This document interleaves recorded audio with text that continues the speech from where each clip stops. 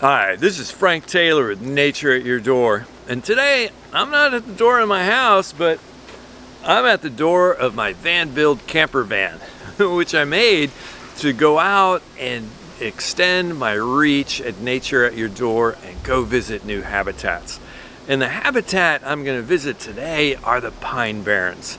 Right now I'm in Cape Cod, Massachusetts, near almost the tip of this unique peninsula that has an amazing history going back possibly even to Norse and Viking visitors. But it was a very active place for fishing, the lumber industry, shipbuilding during the 1700s into the 1800s, and it continues to have a rich maritime history.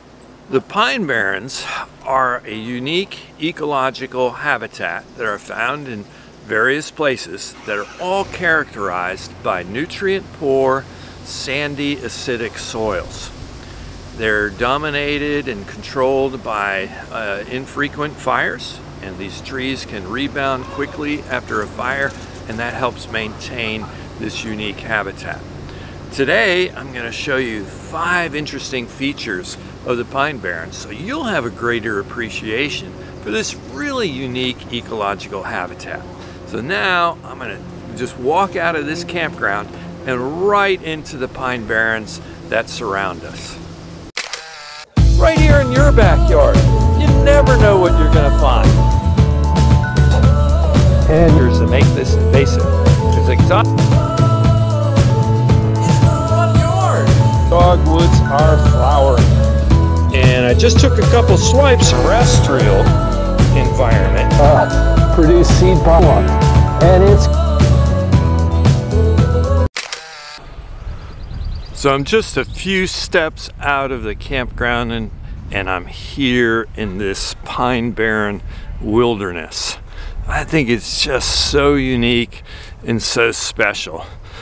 The ground is covered with grasses and a variety of shrubs, including some straggling blueberry, bayberry, huckleberry, and dewberry. Some scrub oaks, some white oaks, but it's just the landscape is completely dominated by these pitch pines. I think it's unique in that you can just walk everywhere and you're not bound by trails, and there's a number of different game trails through here. You can see the ground has got a lot of lichens in it, and it's just a really, really unique habitat. So the first feature of these Pine Barrens I want you to know is to be able to identify this tree, the pitch pine. So let's take a closer look at this tree that dominates this landscape. And that tree is here behind me, and it's called a pitch pine. Its scientific name is Pinus rigida. Pinus rigida is characterized by 3 needles in a bundle. If you look at one of these branches and pull off a bundle of needles, you can see that the needles are in 3s, and that's one of the characteristics of this particular pine tree.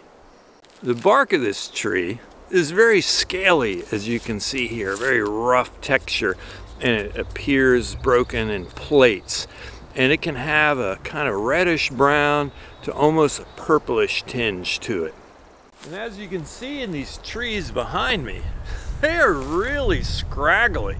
I don't know if I've ever seen such scraggly trees, and they grow up in many very, very twisted shapes.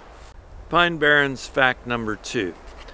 This tree was very important in the discovery of America and in colonial times. Cape Cod area is featured by the first settlement by the Pilgrims, so it really dates back pretty far. This tree was also called torch pine by the colonists because they could cut a piece of tree or a branch that had a big knot on it and light that knot, and it would burn like a torch. Pitch pines have very, very resinous wood. Pitch pine was also called candlewood because you could cut the pitch pine into small pieces, split it. As you had a fire on your hearth, you could throw a piece of candlewood into your fire and it would burn very, very brightly and light your room. So you always kept some candlewood near your fire to light your room at night. As the resources of the Americas were recognized by Europe, people came to take advantage of them. Cape Cod had a rich fishing industry, so that needed people to do the fishing. They needed boats, they needed housing for the people. People needed to keep warm in the winter. Another important use of the pitch pine historically, well, was for pitch. This wood is very rich in resins, and a crude distillation of the wood made turpentine, tar, and pitch. Pitch was invaluable historically in shipping because the pitch was used to make the ships waterproof. It was put on the outside, it was put in joints, it was used to patch the hull. This pitch, this tar, was invaluable to keeping ships afloat.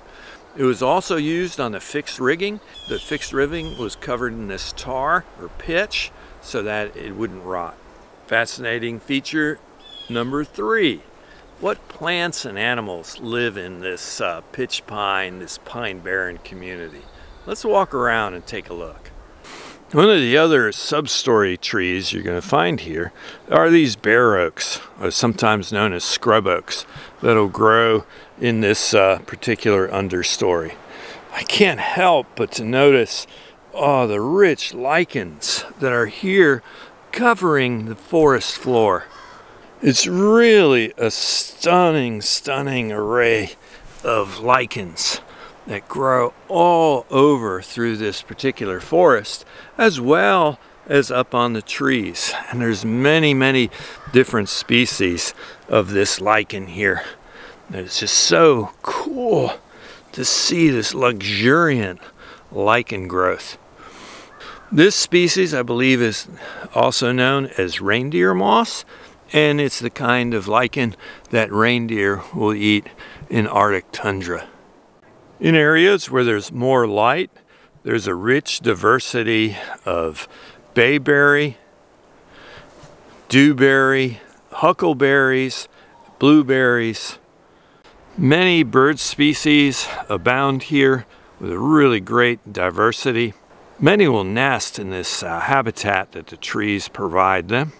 And one of the common species of snakes here, which I would love to find, is the eastern hognose snake. But I haven't been able to find one here today as yet.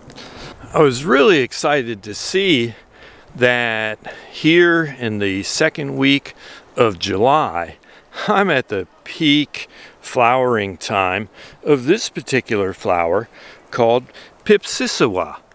Pipsissewa is the Cree name for the plant, and the word means breaks into small pieces, and is a very unique flower with 1, 2, 3, 4, 5 petals. Pipsissewa has many common names. It's also known as prince's pine. It's also called wax flower because of the waxy petals that it has, and bitter wintergreen. The scientific name, Chimaphila umbellata, comes from the Greek, which means winter weather. And it's a reference to the fact that this plant is green throughout the winter time. Pipsissewa leaves were also used in drinks and teas, as well as candies and a flavoring for sodas. Fascinating feature number 4. While this habitat and this community dominated by these pitch pines is persistent and it's quick to recover after fire, it's not the original community here on the Cape Cod. The original community here was the eastern deciduous forest. And when the first colonists, perhaps the pilgrims that arrived here and walked through these forests, they didn't see pine barrens like this. It was dominated by virgin forests with oak trees that were probably 200 and 300 years old. As the colonists arrived and Europeans discovered the resources that were here. And one of the big resources was the fish industry. So settlers began to arrive, so they started to build houses, use the wood. They started to cut down the forest to heat their houses. They cut down the forests and oak trees to build ships. They used it a lot to make salt by boiling water because they needed the salt to salt the fish. So all of this kind of goes back to the fish industry. Well, as those trees were cut down, they tried farming the soil. But the soil was very nutrient poor. And when you took away the tree cover, it started to erode a lot and resulting in sand dunes. It's not too far different than what's happening in some of the rainforests, where farmers are burning down the rainforests in nutrient poor areas to put all the nutrients of those trees in the ground. They farm it for a year or two, and then the soil's depleted of nutrients and it becomes pretty useless. So these pine barrens here on Cape Cod were artificially created by humans. After a fire burns in this area, these pitch pines are quick to recover, and they grow explosively very thick, wide, dense branching branches across the ground and the surface that crowds out any other deciduous trees that might try to become established. So they self-perpetuate themselves. Eventually, over time, succession will return, soil formation will begin to develop in areas that are protected, and the original oak and hickory and maple forest will probably return. But we're talking here because of the harsh environment on a scale of maybe hundreds of years, maybe even 1,000 years for that to recover. Fascinating pine barren fact number 5. Why are these trees so twisty and gnarly? And why are the trees seem to be shorter as you move from the lower Cape, which is much, much broader, to this very narrow section of the Cape up here? Well, these pine trees are deceiving because they don't look very old, but some of them may be very, very old. The growth rate here is slowed. They are exposed to winds and storms and rain and harsh, harsh winters. So these things are also a natural way of pruning. Sand spray, salt spray limits this growth. So for now, it's to me just this really fascinating ecological habitat, these pine barrens. So now it remains this relatively stable ecological habitat. Nutrient poor, acidic, sandy soils that dry very quickly, exposed to harsh winters, wind and rain, and it's just such a cool, unique habitat. It's fascinating to walk through here. It's so peaceful in its own way, with the lichens and this shrubby understory and the beach grasses that are found here. This is such a unique habitat.